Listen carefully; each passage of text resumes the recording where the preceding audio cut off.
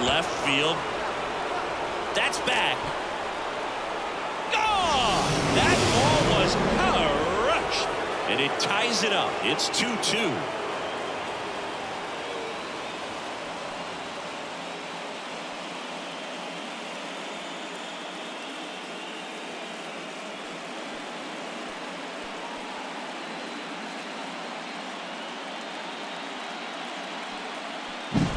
Looks like this guy was looking out over the plate, but he was ready to turn on the inside fastball. So direct to the pitch, absolutely blasted out of this ballpark.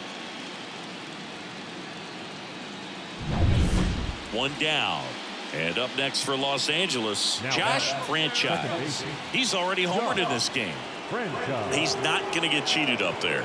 No, he's not. He's looking to do damage with every swing he takes.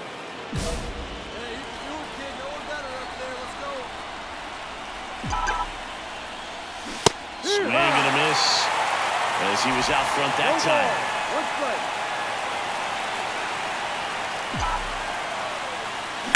Swung on, belted. That one back.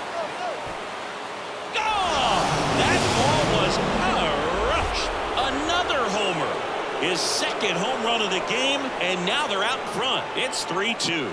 The brighter the lights, the more he shines. Yeah, this guy lives for big moments, and right there made a statement big time.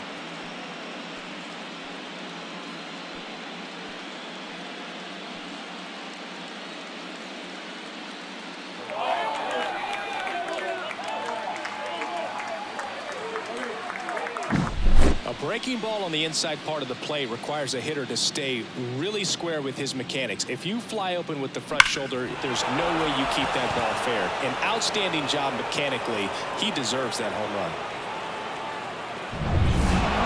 Game threes are very critical when you have a series tied at 1-1 because you put yourself up. Anytime you go down, you're always chasing. When you're up in the series, you feel like you're in the driver's seat. Nice win today.